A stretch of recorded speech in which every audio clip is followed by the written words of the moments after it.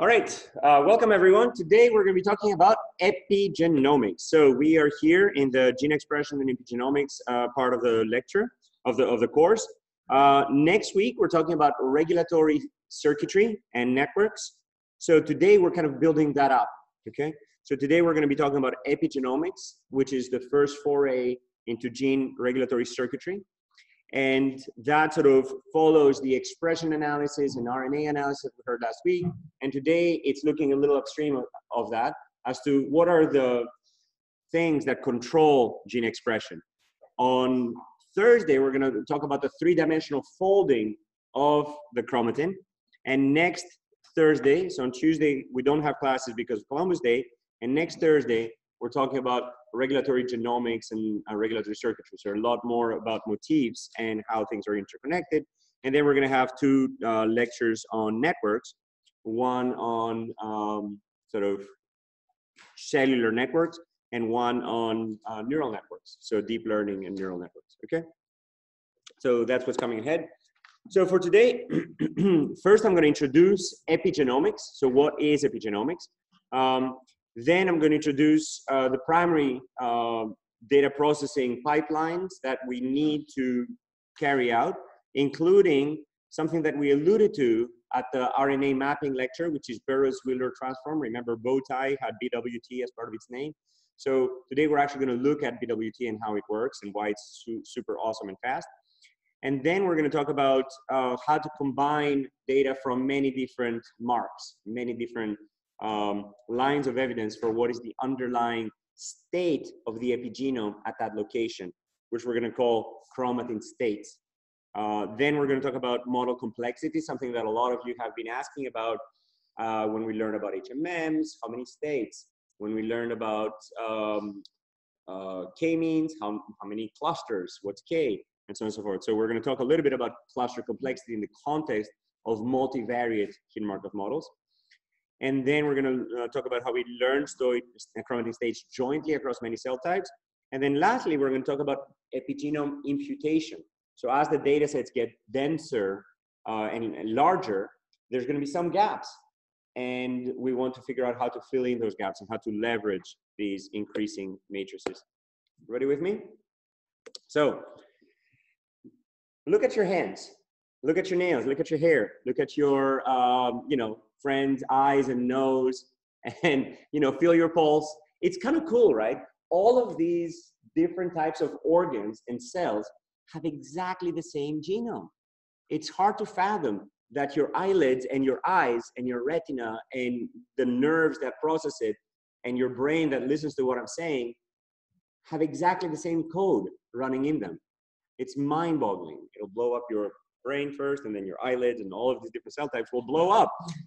If they only could understand how complex it is that the same 3 billion letters encode this huge diversity of functions. Like if you look at your skin, you may not have as much hair as I do, but for every single hair, there's this massive machinery for sensory and sweat and innervation and feeding and growth and replenishment and immune system. It's unbelievable that every single square inch of your body has so much complexity from such a diverse set of interplaying cell types.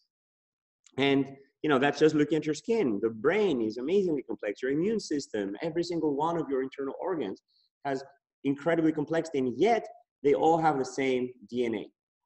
The analogy that I like to give is as if every human profession had a single volume, a single sort of encyclopedia of 23 volumes, 23 human chromosomes. And whether you're a physicist or an alchemist, that's not around anymore, or poet or mathematician or athlete, you all get the same encyclopedia. But every time the athlete shows up at work and every time the physicist shows up at work, they open different chapters. So what your epigenome allows you to do is effectively bookmark your genome for each of those chapters. So basically every profession in the body, every cell type, if you wish, uses a different part of that encyclopedia, okay? And the way that this is possible is through the epigenome. So first of all, The epigenome helps package up the genome from 2 meters worth into, 10 to the minus compaction. Second, it also serves informational roles. So not just structural roles in holding the DNA together, not just compaction roles in sort of making it tiny, but also informational roles. And the 3 types of information in the human epigenome consist of DNA methylation, which are basically a CH3 group. You can see here the carbon and the 3 hydrogens, which is added on C nucleotides most of the time, followed most of the time by G nucleotides. So CpG methylation, which we talked about in the first HMM lecture. And then the second type is DNA accessibility. So whether a protein can actually access the DNA. And the third one is these cool little things here.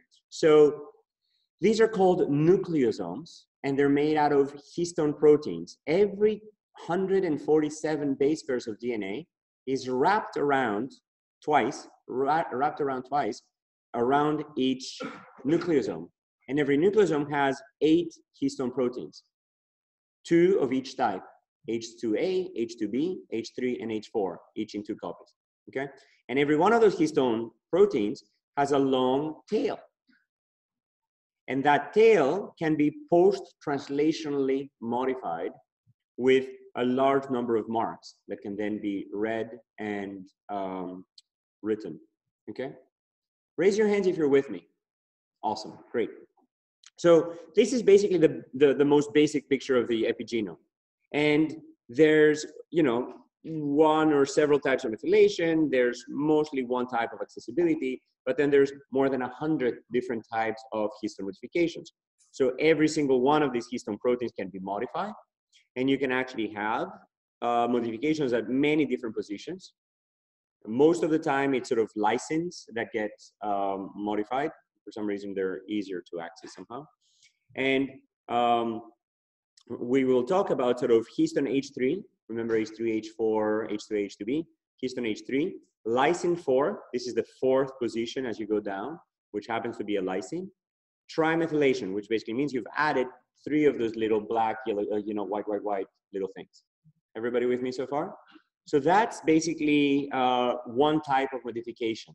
And that basically means that this histone protein has a modification at that position, which has 3 methyl groups. But that same histone protein may have an acetylation mark at position 27 and a trimethylation mark at position 36 and so on and so forth, okay? So what we're looking at is effectively a putative combinatorial code of 2 to the 100 different combinations for every one of those proteins, okay? Which is, again, mind-boggling. It basically says that the complexity of the epigenome might be humongous, and you have that every 147 base pairs which are wrapped around and about a 50 base pair linker. So at the resolution of roughly 200 base pairs, you basically have this immense landscape of modifications, which can then remind every cell what are the important chapters in this book of life that it should pay attention to for its profession. So if I'm a liver cell, I'm going to open up chromosome 17 at position 722, 156. And the way I know that is because I have a bookmark there that basically tells me that's an active enhancer in your cell type. Keep going to it. Who's with me so far? Awesome. Question? Did you have? No. Okay. Any questions? All right. So that's the challenge before us. Basically, what we're trying to do is figure out the language of the epigenome using these different modification marks. And that language will basically teach us about different classes of elements. So we'd like to de novo, just by watching all these modifications across different cell types, infer all the different types of elements in the human genome that are enhancers. These are distal regulatory elements. These are extremely cell type specific. Promoters, these are proximal regulatory elements. That's sort of marking where the polymerase, the RNA polymerase, will start making RNA. Where the transcribed regions are, where the repressed regions are, and so on and so forth. And every one of those classes, we and others have learned, has distinct classes of signatures. For example, enhancers are defined by monomethylation in the 4th lysine of histone H3, and acetylation of the 27th amino acid, which is a lysine also histone H3, and DNA accessibility. By contrast, promoters don't have H3K4ME1, they have H3K4ME3, and more K9 acetylation than 27 acetylation, but also much more DNAs, and so on and so forth. So basically, these types of combinations is something that we would like to discover de novo. Yeah. So only the lysine No, many of them. So it just happens to be that lysines are the ones that I'm talking about more often. But you know, there are others. Yeah. Yeah.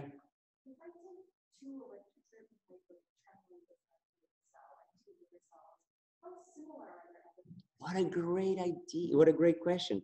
So the question is, I'm a liver cell and you're a liver cell. How similar are we? The answer is, what is the answer?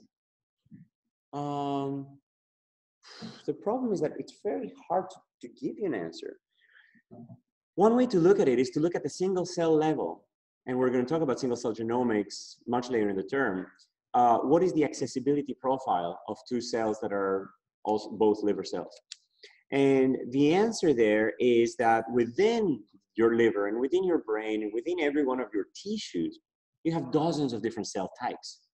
So I shouldn't be saying liver cell, and I shouldn't be saying brain cell. I should be saying, you know, layer 5 excitatory neuron, or, you know, pancreatic islets that are beta, you know, producing, and so on and so forth.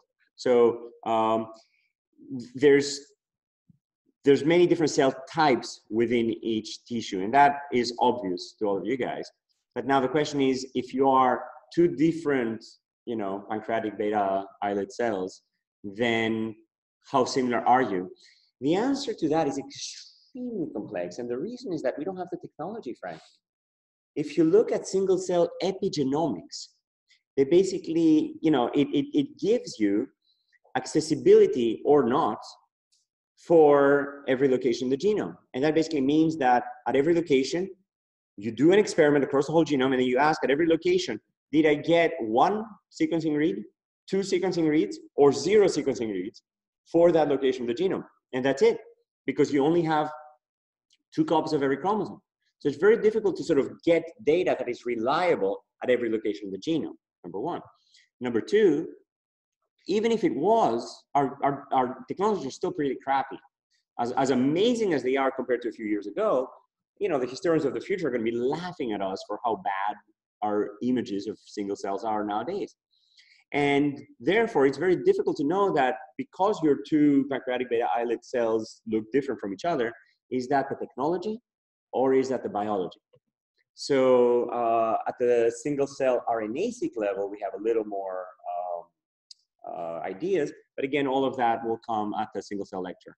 And the answer is that it's a huge spread of a distribution, but still all of the cells of the same cell type are kind of like behaving similarly. I hope that answers your question. It's a fantastic question. Any other questions? No? Okay, great. Who's with me so far?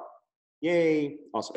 So what we and others set out to do is understand the human epigenome systematically. So basically in a large consortium, which is called the Roadmap Epigenomics Consortium, we basically profiled more than 100 different primary tissues and primary cells and cell lines from different individuals.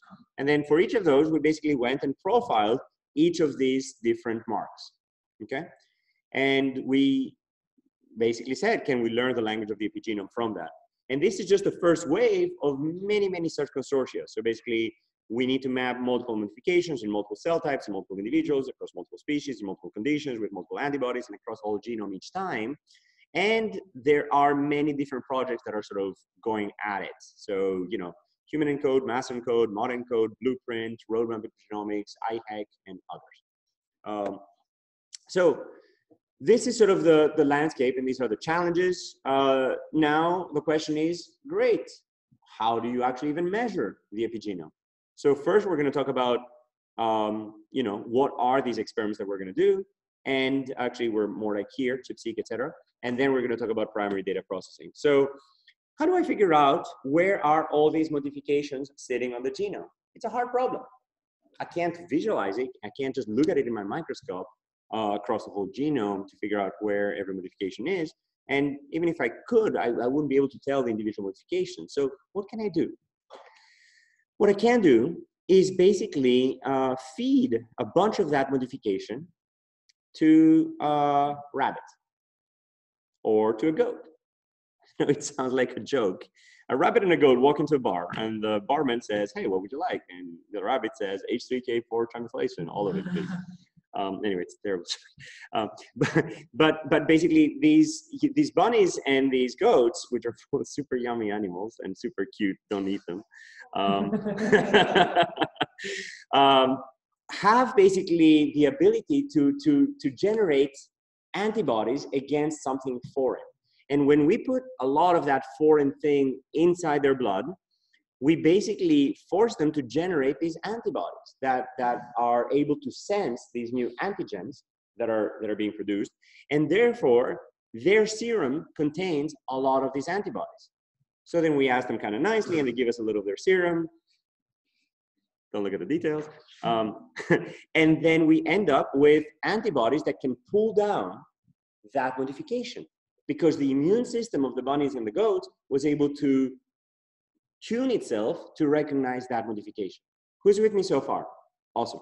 So what we can do now is basically couple these antibodies to magnetic beads and chop up the DNA of whatever cell we want to study and let these antibodies fish out. Remember the fishing rod example at the beginning? Fish out all the locations, all the little fragments of the genome that had that modification. Raise your hands if you're with me. Awesome. And what can I do then? Then I can just hybridize it to a microarray. That's old school. Or sequence it with next generation sequencing. And what I end up with is gazillions of reads that scatter across the genome that basically tell me where does that modification go? Where is it found? So here's an example data set. You basically profile H3K4ME1, H3K4ME3, and H3K36 termethylation. Okay? And then you basically get a bunch of reads, each one telling you that, oh, there's a sequencing fragment that was pulled down by the antibody specific to that antigen, i.e. that modification. And then you map it to the genome and you ask, how often did it map here and here and here and here and here? Who's 100% with me on this picture? 100%. Great. Who's not at all with me on this picture? Who's sort of a little confused about this picture? Okay. Ask any questions. Yeah. I more have a question that might be jumping the gun a little bit, but doesn't the ability to tell if peak is real or not also depend on the local enrichment as well? So how do you really know that it's not just local noise? Yeah. It's a fantastic question, and you are totally jumping the gun. No, it's a great question. It's the same thing that everybody's wondering. All right, so what's a peak? Is this a peak or is this a peak? And, is this a peak? Is the context helping me find a peak or helping me say that this in fact was not a peak? And maybe is that a trout? Is that sort of the opposite of a peak? Because, it's lower in the context of higher? Frankly, we don't know. No, I mean, I'm serious. We actually don't know, like the whole world. You ask the best people in the world and it's very hard to get a consistent answer. If you ask 3 experts, you're probably going to get 7 opinions. It's that bad. And the reason is that no one actually gave us the handbook of here's everything about the human epigenome that humans will eventually find out from 2100. I mean, we just don't have that textbook yet. Okay, we should ask Marty McFly or something. Next trip, just come back and anyway. So basically, the problem is that we don't have the right answer. However, we have hints because these epigenomic marks are related to all kinds of other stuff in the gene, and those hints can basically tell us, hey, where are the motifs localized relative to the peaks? What does that tell us about what peaks are real and what peaks are not? What are cofactors? if I do, position experiments, if I look at where the nucleosomes are, etc., we can get a hint that basically tells us what is ground truth. And once we have ground truth, we can work backwards and say, all right, what are the best peak colors that best capture that ground truth? Does that answer your question? Right. Any other questions? Okay, so that's the experiment. We basically pull things down, and then we either hybridize or we sequence, and then we end up with a map like that, okay? And the problem, of course, is that you don't have just one view of the epigenome, because H3K4, ME1, or ME3 by themselves is very limiting. Instead, you have dozens of views of the genome. Basically, have one ground truth over there, and then you're capturing, you're sort of, looking at this elephant from different angles, and you sort of, touch here, and you visualize there, and you smell there, and so on and so forth. And then each sense gives you a different partial view of the elephant, but together, they basically tell you what's going on at every location of the genome. And then from that, we would like to infer the underlying language of chromatin. Okay, so the question is, great, these maps look great, but computationally, I would like to start with a gazillion reads that I just sequenced, for example, 20 million reads, which is typical for an experiment, and I would like to map 20 million reads to the genome super fast, okay? BLAST is awesome, but 20 million BLAST searches is extremely slow. And part of the reason is the memory footprint is huge. I would like to be able to do that on my laptop. So that's where the Burrows-Wheeler transform comes in, okay? So how do we map millions of short reads to the genome repeatedly? And we're gonna talk about traditional hashing schemes and also BWT. So you want to align reads to the best matching location in the reference genome. So this is not about homology anymore. This is about identity. Basically, you're not finding things that are evolutionarily related. You don't need an evolutionary model. You didn't need to do the neighborhood search of BLAST and all of that stuff. All of that's overkill. What you're trying to do is just hash things, like, first process your genome somehow, and then map things really, really fast there, okay? So you have 10 million reads, 30 bases long. Here's one example. You're allowing mismatches, you're allowing some sequencing errors or some SNPs, and then you want to be super algorithmic and memory efficient, okay? So I'm going to wait until you guys find it. Just whoever finds it first, just raise your hand. And then I'm going to flip to the next page if you don't find it here. It's going to be a few thousand pages. All right, so it's a slow problem, okay?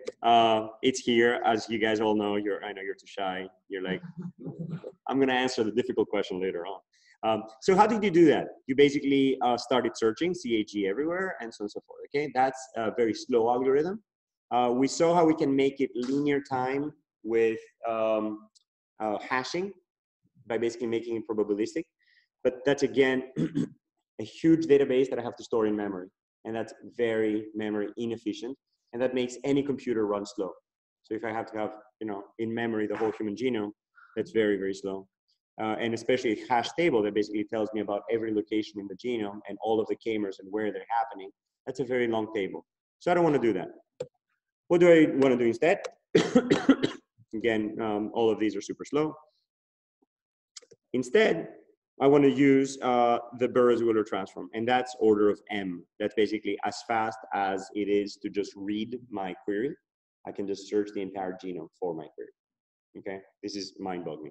So basically, as fast as it would take you to just read this, you can find that like all of the places where this occurs in the genome, okay? So that's sort of what we're going to be doing. And the idea is you're going to be first pre-processing your genome without increasing its memory footprint. In fact, by decreasing its memory footprint. And just to tell you how transformative the Burrows-Wheeler transform was, no pun intended, it became the norm for every major algorithm and tool out there. So if you look at this tool, it basically first was introduced in 2009, I believe. And then every single tool, basically SOAP became SOAP2 with a Burrows-Wheeler transform. And then Max became, Max2 with the Burrows-Wheeler transform and so on and so forth. So every tool basically was hundreds of times faster. Okay, so this is, again, I mentioned Steven Salzberg before when I introduced Bowtie. This is the paper, and it basically was 300 times faster than the competing program. So you could wait 300 days or 1 day. Which would you choose? 1 day. So everybody started doing it. So how does it work? Here's traditional hashing. Traditional hashing basically goes through every position of the genome and then builds a list indexed by k-mers, where in that list, you basically say, where are all the places where that k-mer occurs, okay? So then if I have my k-mer, I just go down the list in my database and I have a linked list that basically tells me here's all the places in the genome where that occurs. Very inefficient. The Burrows-Wheeler transform instead says, I'm gonna have a database that's effectively the size of my genome, or actually slightly smaller. And I'm gonna create this by shuffling characters in an interesting kind of fashion. And I'm going to create a series of suffixes of the read really fast that allows me to increase my search by sort of going down that list. Okay, so let me explain first, how do we make this shuffling?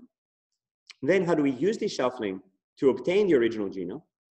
And then number three, how do we use this shuffling to search any substring in order m time, okay, where m is the length of the substring. Who's excited? Okay, awesome. So we're now going to transform bananas by chopping them up and shuffling them around, okay? It's super yummy. So here's the word banana, and I'm going to put a character in the front and a character at the end that are unique, that don't appear anywhere in my genome. And then I'm going to do the following.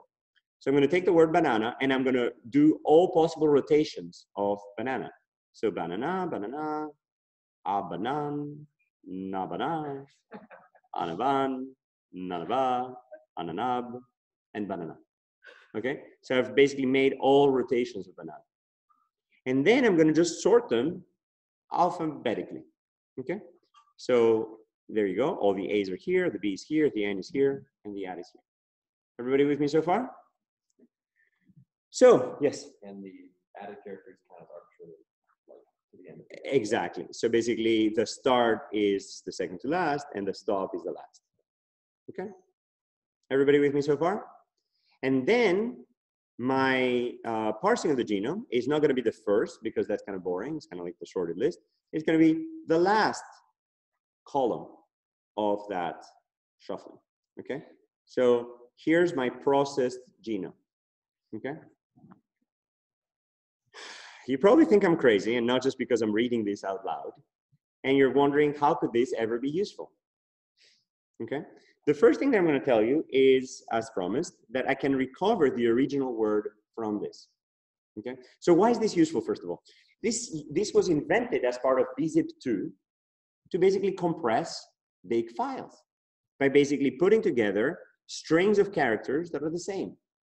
And therefore, it's much easier to say there's 700 A's coming than to say A 700 times. Okay, so that's why this was invented, because it actually leads to local clustering of these very, very long files. Everybody with me so far? So now the second part is, yes, not only is it no bigger and actually very often smaller than my genome, but can I recover the original string from this? Okay, so if I give you this, can you figure out that you started out with banana? Raise your hands if you can. One answer? Is that a hand? Yeah? No? No? Maybe? Okay, the answer is on the board. And it's, come on, trivia. So here's the trick. The trick is the following. If I have the last column of this shuffled list, can I obtain the first column? Raise your hands if you can see that. Awesome. Who wants to give out the answer? Raise your hands again. Who can see how I can get the first character? Go ahead. How can I get the first column from the last column? So the first column is like the next thing after the letter that you have on like the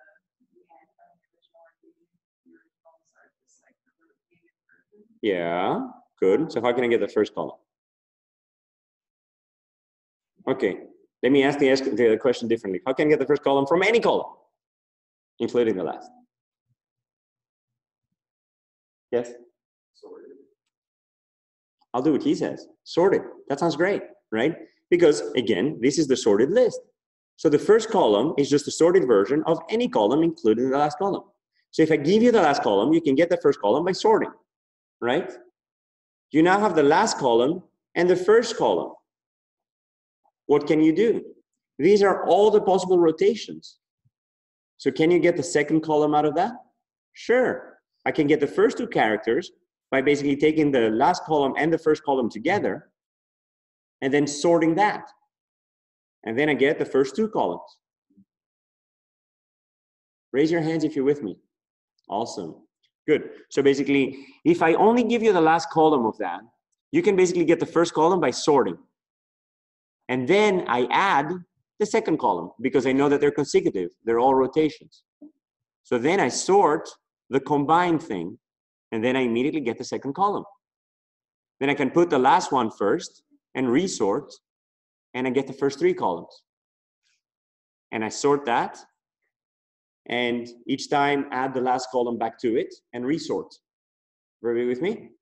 So then that basically means that I can obtain the full list sorted again, and then when I'm done, I can just take the first column, or basically simply look for the row that starts with the start character, and then that's my original string. Everybody with me so far? Raise your hands if you're with me. Awesome, great. So all I showed you is that I can mess up your genome and I can recover your genome, right? I didn't tell you that this is actually useful, okay? So now let's see how in the world is this possible useful, okay? So again, the BWT transform is this, and the reverse function is that, okay? So Jason Ernst made this slide a few years ago when he taught this lecture. And he basically decided to search for this very weird name that actually happens to have some internal repetition. So Manolis, Kellis, okay? So if I search for the word olis inside a genome called Manolis, Kellis, then how could the Burrows-Wheeler transform be possibly useful, okay?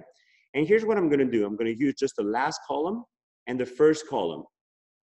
The last column is what you get out of the genome, and the first column is probably a copy of the human genome that you have sitting around somewhere, okay? So if I'm searching for the last character, and I want to find all the places where the last character occurs, it's super simple. I just look at the first place where S starts, and at the last place where S starts. And I have two pointers that basically tells me every string that contains S is here. And then I insert one more character. I'm basically expanding the length of the suffix that I'm looking for. And now I'm going to look for IS, okay? IS is also super simple. It's basically all of the places where I occurs, okay? So if I have the S here and I'm looking for anything that has an I before the I before the S is just the last column. Basically, every time I want to insert a character, I just look at the last column. And now all of the places where IS occurs are just here. And if I want to insert one more character, I just look at the other side. So my search function, which is 10 lines of code, is basically keeping two pointers that are basically telling me where's the beginning and where's the end of all the substrings that end in these characters. And as I scan through, I'm basically reducing this, but jumping around in the genome, okay? So for the first character, all of the strings are here. And for the second character, basically if I have lengths of 2, all of the strings are here, and the third one are here. So basically I have a window with the first pointer and the last pointer that is constantly shrinking, okay? As I'm basically doing this exercise of going from the last column to the first column, okay? And that basically means that I don't need to actually even search strings. I don't need to extract strings. I don't need to look up my database. All I need to do is maintain two pointers that are between 0 and 3 billion for the length of the human genome, and that are constantly sort of jumping around the genome to find every substring. And how long does it take me? It takes me one step for every one of those, which is basically the time that it takes me to just read that substring. Who's with me so far? Raise your hands. Awesome. So that basically allows you to, in a super, super fast way, map one read. If I want to map a second read, I just do that again and again and again and again. So if I have 20 million reads from my ChIP-Seq experiment and I want to map them all, what I'm basically doing is 20 million times this mapping. What do I end up with? I end up with a count matrix that basically tells me all of the places where I found all of these substrings. 20 million things have been added to my genome, but not to my original genome, to my modified genome. What do I need to do next? I need to reverse this operation to get this count back onto the original genome. Okay? Raise your hands if you're with me. Awesome. Raise your hand if you feel like you learned something. Excellent. Good. Who thinks this is kind of cool? So this is super blazingly fast. It started out as a compression algorithm, and it was then turned on its head to become a super, super fast, very high memory efficient search algorithm that basically allows you to now search the whole genome in effectively the length of reading M, just by adding one suffix at a time and then jumping around each time. Okay, so the full algorithm is there, but the take home is that it's very little memory usage, the same as the input or less. You don't represent the matrix or the string, just pointers. And then to encode, you simply sort the pointers, and to decode, you follow the pointers.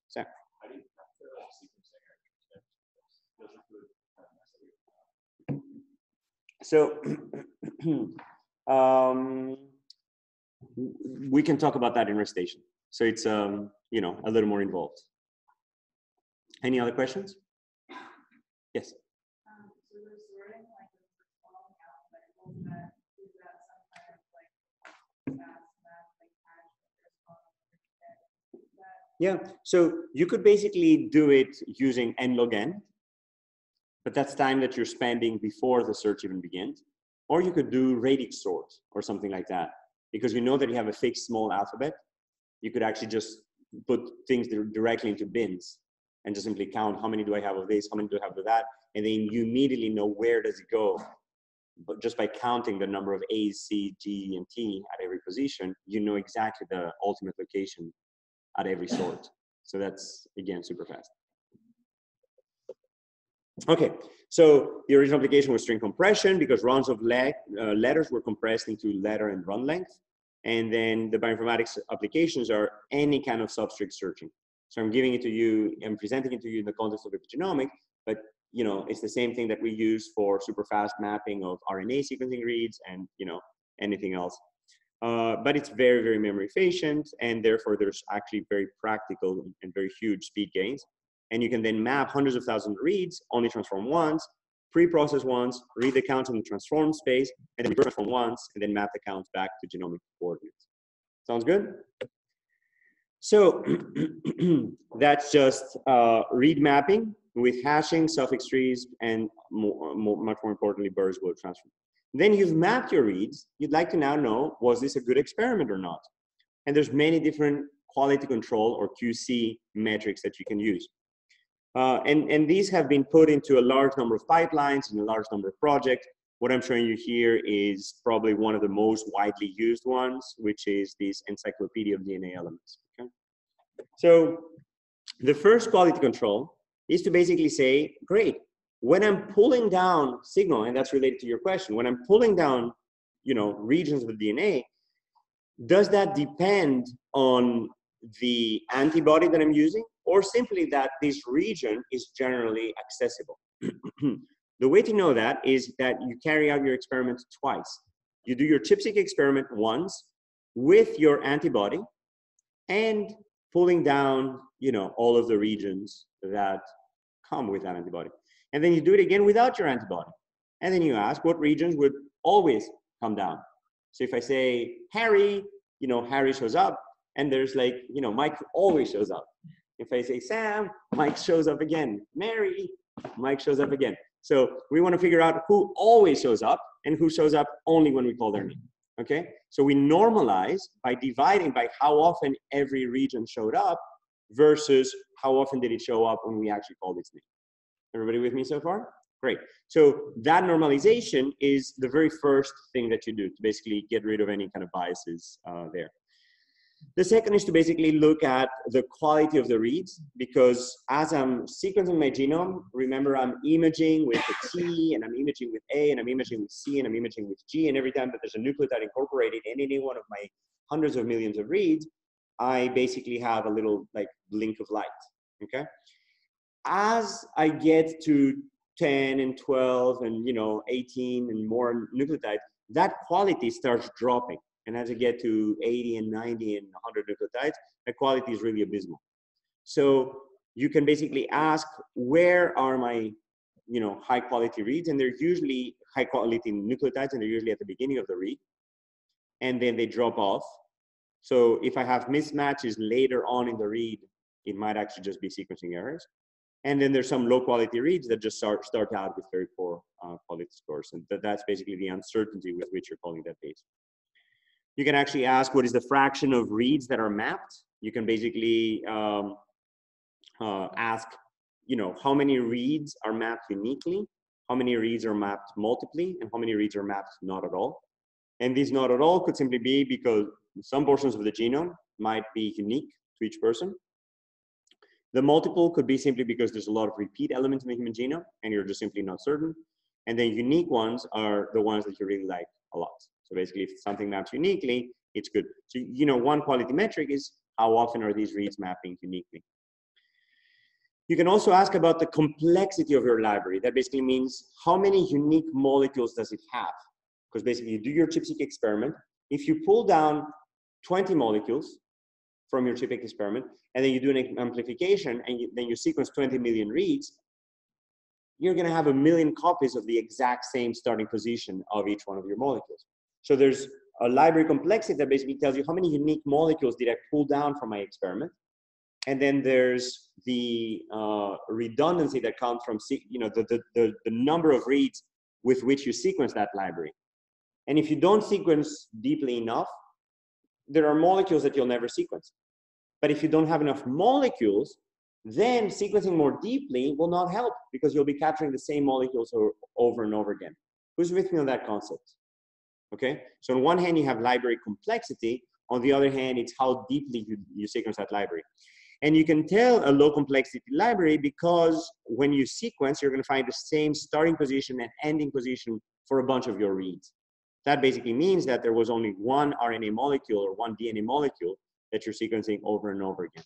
Okay, and you can tell something about the overall complexity based on the resampling probability of how many times they sample the exact same molecule twice or 3 times or 4 times, and that curve follows an exponential distribution and then tells you immediately what is the complexity of your library and how many of those doublets should you have to make sure that you've captured all singletons, for example, and so on and so forth. Everybody with me so far? So another very important quality metric that actually helps you understand these experiments more deeply is cross-correlation. Namely, when I carry out a chromatin immunoprecipitation sequencing reaction, I'm basically looking for regions that contain a particular histone modification. In order to contain it, this better be a region that starts from the left of it and goes all the way to the right of it, or that starts from the right of it and goes all the way to the left of it. Okay, if that region ends here, I'm simply not gonna see it, because the way that I pulled that region of DNA down with my antibody has to do with the DNA actually being sequenced and being pulled down from my antibody. So that basically means that I'm pulling down all regions that contain this histone protein or this transcription factor that's bound there. Who's with me so far? So that basically means that if I look at all of the reads that are coming from the left of these DNA molecules and all of the reads that are coming from the right of these DNA molecules, they're going to be slightly shifted from each other. And that shift is going to be exactly the fragmentation length of my library. How big were those fragments? So when I look at the left and the right, they're going to be peaking at slightly different locations. One slightly to the left and one slightly to the right, just because of this fragmentation size. And that basically means that if I now look at the cross correlation between the forward and the reverse reads at different offsets, then there is an offset, which is my fragment length divided by 2, where I'm getting maximal correlation. Who's with me on this? Awesome. And then if I go further, I'm getting, you know, lower correlation again.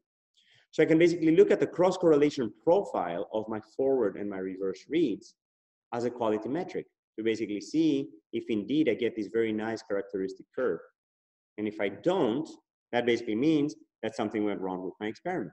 For example, if my peak is instead sitting at the length of a read rather than the length of my fragment, that basically means that not much happened in my chromatin immunoprecipitation experiment. Okay. So comparing the read length versus the fragment length peak tells you a lot about these experiments. Okay, everybody with me on cross correlation?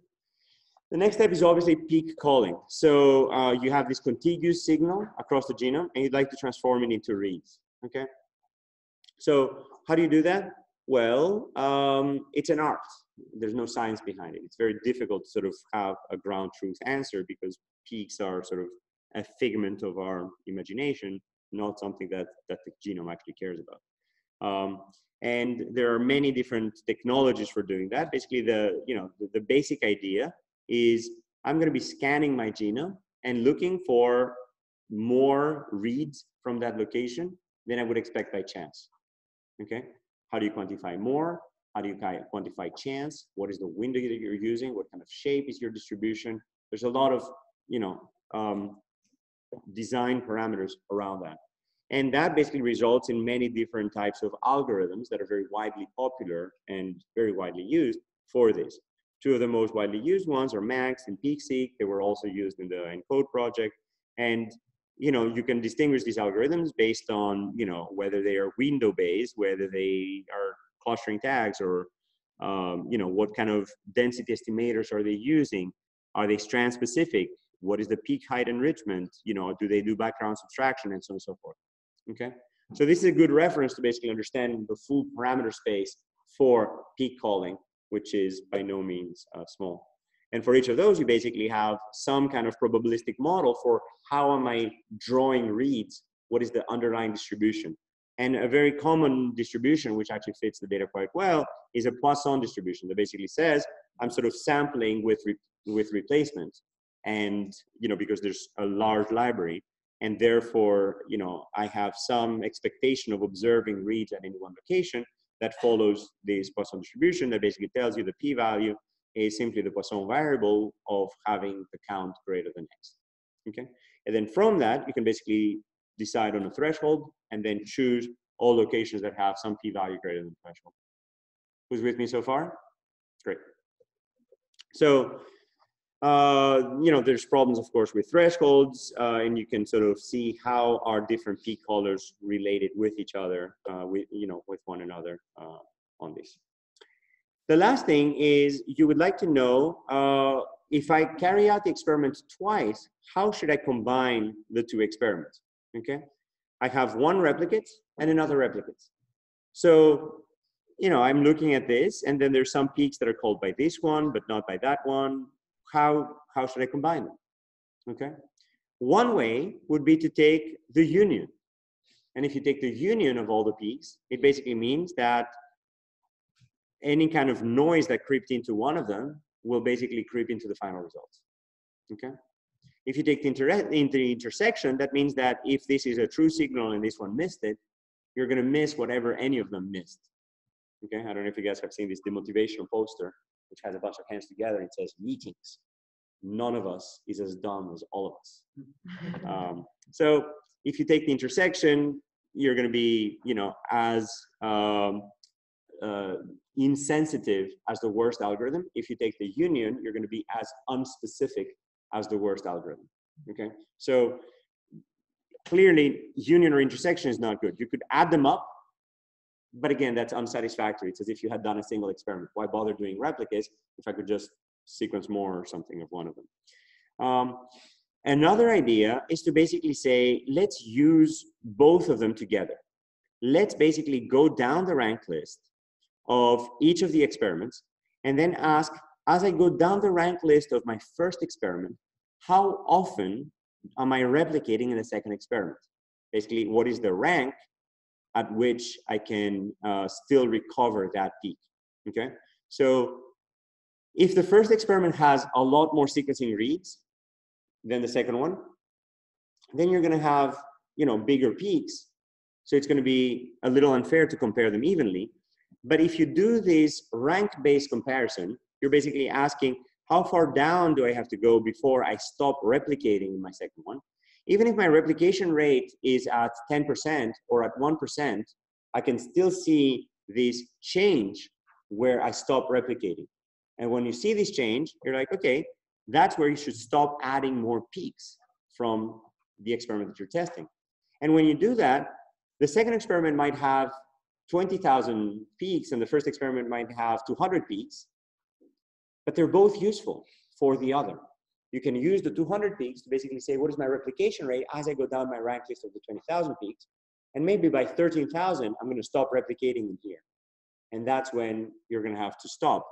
So you can keep all 13,000 that are still replicating at the same rate, and vice versa. If I have 200 here and they stop replicating after 70, then, you know, I can use the other one. Who's with me so far?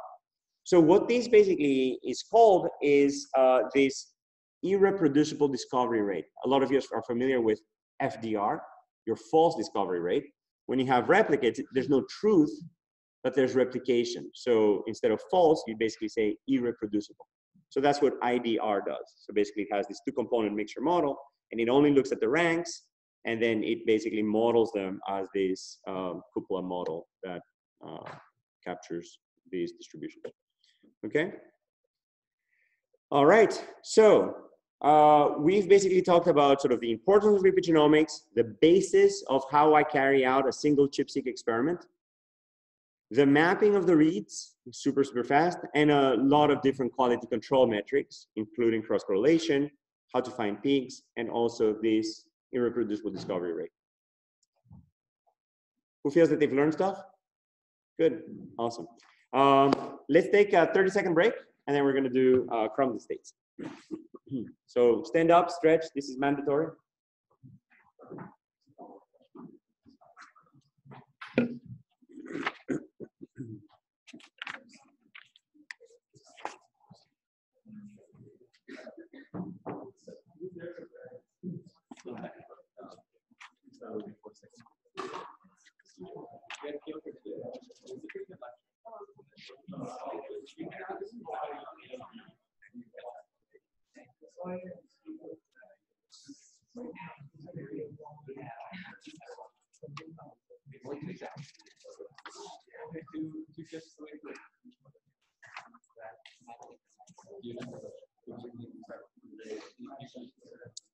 All right. Yeah, welcome back. So I think we're probably going to stop at the end of 4 today, and then we're going to do 5 and 6 on Thursday, along with the 3D genome. So what is the next challenge? Remember, the first thing I told you is that there are many different types of evidence in the genome, in the epigenome, that we want to combine in order to learn something about the underlying state of the chromatin in every cell type. But up until now, we've only talked about each mark at a time. We haven't talked about combinations of marks together. So that's what we're going to talk about now. Basically, how do we use combinations of many marks to learn the underlying state of the chromatin? So we have a lot of observations, wink, wink, and we're trying to learn something about the hidden, wink, wink, state of the world in a fashion that captures the proximity or the quote-unquote temporal wink, wink order of things along the genome. What would you use? An HMM, what a great idea. It's hidden, it's a model, and it's Markovian, which basically means that it walks along the genome, which is great. So we're gonna use an HMM. And Are we going to use a univariate HMM? Because we have many variables. We have multiple variables. So what we're going to do is use a multi-variate hidden Markov model, which has everything we want. It's like you found the perfect date. What are you going to do now? I don't know. Look no further. So anyway, so that's what you know, a very natural representation for this is that we're going to basically model hidden states of the world as the hidden states of our model, of our HMM. And the observables are going to be the chromatin marks. And there's going to be a vector of observables at every location. And we're going to use that vector to infer the most likely hidden state, understanding that there is some memory. As I walk along the genome, there's, you know, I'm in a transcribed state, I stay in that transcribed first state for a while. If I'm in a transcribed state, chances are that there's going to be a promoter state nearby, and so on and so forth. Okay? So it's a very natural model. And my postdoc, Jason Ernst, developed this tool called ChromaHMM, which basically is simply an HMM for modeling chromatin. Okay? So you basically have a series of hidden states. Every hidden state emits not one, but a vector of marks. So this is the emission vector for the first state. And then, you know, the question is, how do we learn these combinations? And because our focus was so much on these combinations, our design choice was not to model the actual magnitude of emission, but instead the probability of emission, and to binarize the data into present, not present. And for this, we use a Poisson statistic again, and we basically say, how many reads do I have total? If I split them up evenly across the genome, what is the probability that any one location will have, you know, that many reads? And then that gives you the binarization. So after you've binarized the data, you basically learn a hidden Markov model that captures these vectors of emissions. So in this particular case, we've learned 51 hidden states, and every one of them emits a vector of 40-something marks. Okay? So this is a multivariate in Markov model. It emits a vector of not just of values, not just one value. And you can emit real values. So segue is another program that you can use to segment the genome. And then it emits real values, whereas ChromaHMM, it simply emits presence absence. And you can use that to learn marked combinations. Okay? So that's the emission matrix. That basically tells you, given the state that you're in, what is the probability with which you're emitting each of these marks. And this is the transition matrix, which basically tells you, given what state you're in position I, what is the state that you're going to be in position I+1 with what probability. Okay? So it basically allows you to learn the spatial relationship between neighboring bins of the genome. And it reveals distinct subgroups of states and transitions between different groups. Okay, so you can see here that if I'm in a promoter state, you know, chances are I'm going to be staying in one of those promoter states, and so on and so forth for transcribed, for active intergenic, and so on and so forth. Okay, so when we let this loose on the genome, we basically said, not, hey, here's a bunch of enhancers, go train on that and figure out what they look like. And here's a bunch of promoters and a bunch of transcribed regions. We basically just told it, here's a bunch of data. And then we used this thing, which seemed crazy when you first heard about it, this Baum-Welch learning. So this full expectation maximization, learning over all possible start-end transitions between states with a full set of all paths ending at this, and the full set of all paths going backwards to that, and then all transitions, weighing them, etc., with a random initialization that basically allowed the system to learn the states that corresponding to different types of patterns in the data.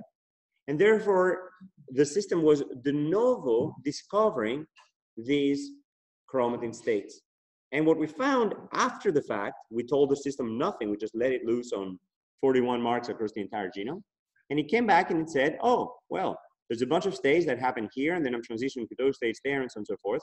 And then we looked at the annotation, and we said, golly gee, there's a gene. And at the beginning of the gene, I transitioned through all of these early and late promoter states. And then through the body of the gene, I transitioned through these different transcribed states. And then surrounding these gene, I transitioned to all of these active intergenic states. And far away from the gene, I transitioned to all these repressed states. it's as if the epigenome had a language and we were decoding it. It was truly very empowering to basically say that we take an algorithm that's straight from class and we run it on the genome, and it comes back with a parse that basically says, oh, now I know what genes look like. Or more like, I know that there's this type of thing in the genome, and then we tell it, oh, you just found genes. And there's this other type of thing, oh, you just found promoter regions. Okay, yeah. That's the next sections. Any other questions? Who thinks this is kind of cool? Yay. So we basically said, hey, how much power, how much modeling power, how many states did you need to describe the genome? And it basically says, oh, I can just use these 3 states to capture more than half the genome. And I need 24 states to capture 1% of the genome. So it's like flying across the US. There's huge land masses where nothing much happens. And you can just use 1 state to encode all of those. And then you're sort of arriving in Boston and you're like, oh, I need 30 states for that. I need 1 for Somerville and 1 for, I don't know, Cambridge, and 1 for downtown Boston, and so on and so forth, okay? And then you pass through Boston, you're like, ooh, I just need 1 state to describe all of the ocean, okay? So we have here ocean, here we have continent, and here we have, you know, city center, suburb, etc. Okay?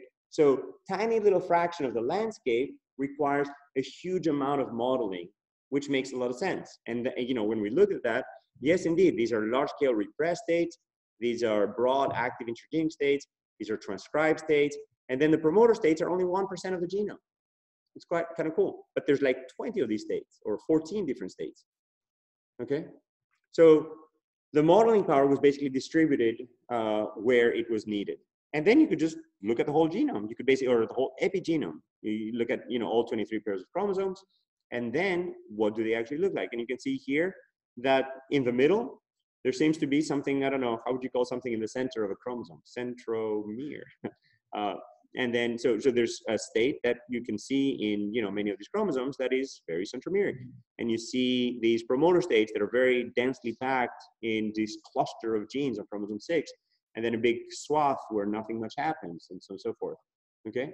It's kind of cool. So the genome could be visualized across these 41 different chromatin states, or 51 different chromatin states, you know, completely, you know, from scratch.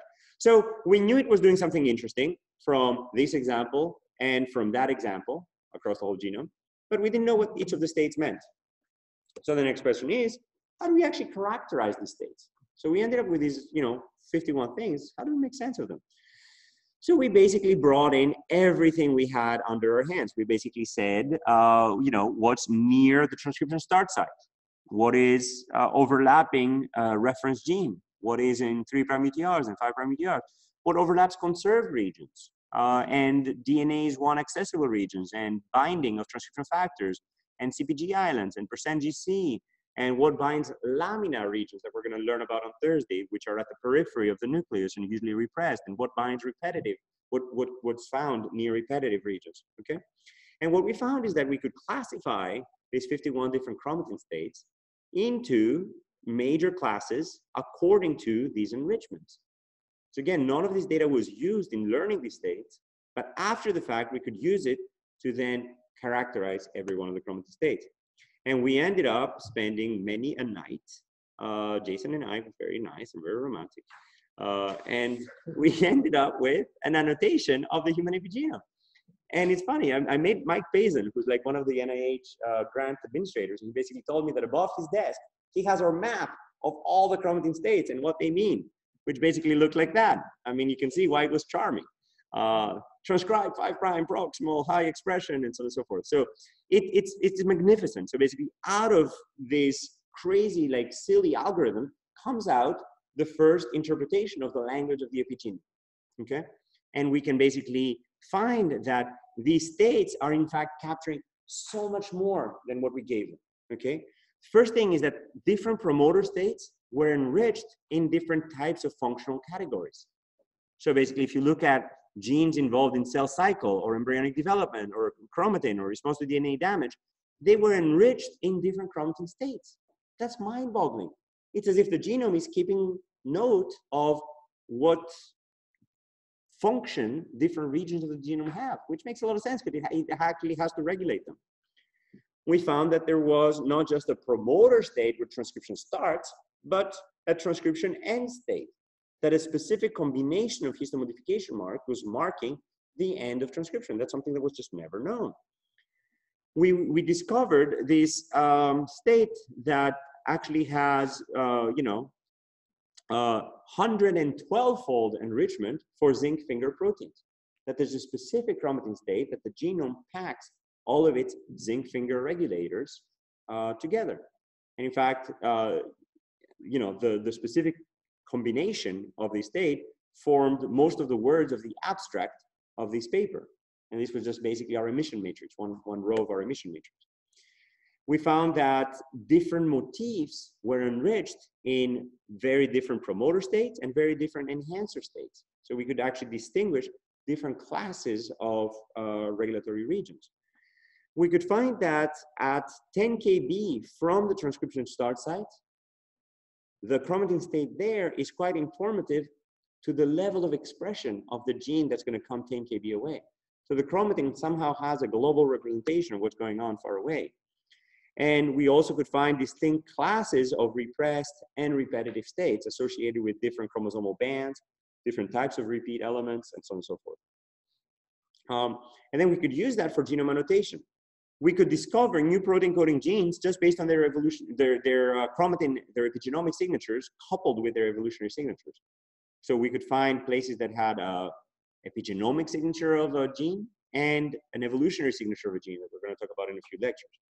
When the evolutionary signature was missing, we were able to discover a new class of large non-coding RNAs, which have promoters, transcribed regions, but not protein coding potential. We could find developmental enhancers, and we could also start annotating different classes of genetic variation associated with disease. So we could, assign putative functions to non-coding regions. And we're talking about 2009 here, so that's like a good 10 years ago. And now this is front and center in research. And then we could ask, well, for different classes of elements, how well can I discover them? How many states do I need? And if you look at transcription start sites, you can basically ask, how many states do I need to discover them? And same for transcribed genes. And you can say, well, if I order the states optimally, or if I use individual marks, how well do I discover them? And what you can see is that we are far above what individual marks could do. So we can basically recognize these states quite well. The last question is, how do we select the number of states? How do we select the number of marks we should look at?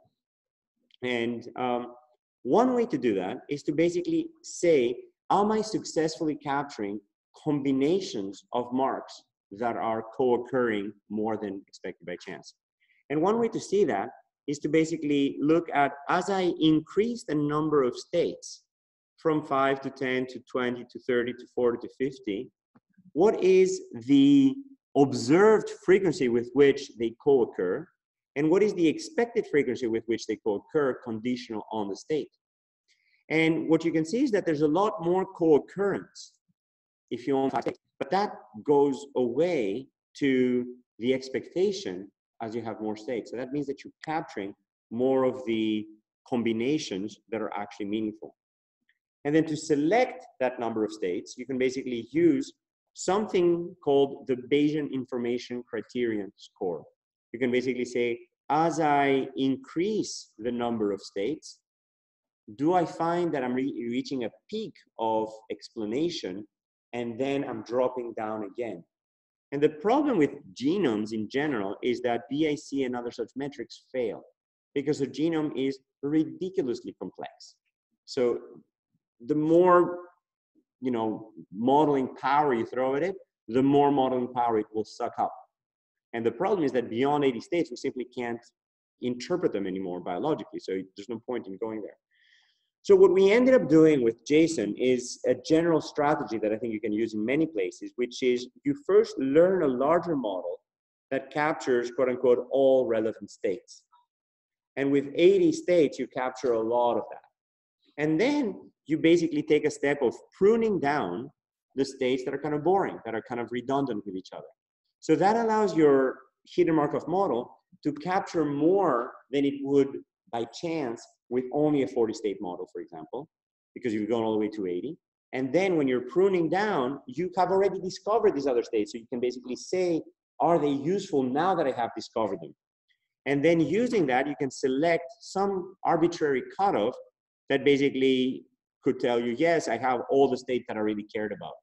And what you can see is that random initialization has much less of this Bayesian information criterion score than this nested initialization that first learns a large model and then prunes it down at every such cutoff. So I can basically learn much smaller models that capture information that I would need to sort of have a much, much larger model for. So I can save at least 20 or 30 chromatin states for that.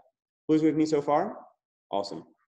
So in the end, we basically learned a 51-state model that captured most of the biology in much, much more complex models. And you can see here that this actually recaptured much more robustly each of these states. As I increase the number of states, you see that they appear and then they're consistently recovered.